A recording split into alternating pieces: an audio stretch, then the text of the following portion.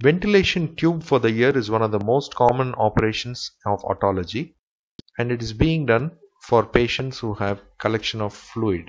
Normally done under microscope, it is now being done through the endoscope with water filling the ear canal. This water prevents fogging of the telescope and also dispenses off with the bleeding that takes place from the cut edges of the wound. You can see clearly the air bubbles as they are coming out. Patient is being done under local anesthesia. Now the grommet is going to be introduced.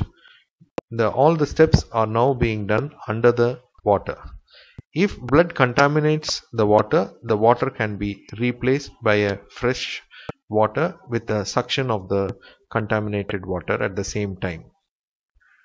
Once grommet is introduced, one can also use suction to remove the glue or whatever material. One can also deliver the antibiotic drops through the conventional manner with tragal pump. This technique avoids also blockage of the grommet following the operation with blood clots, as the surgery is done under water.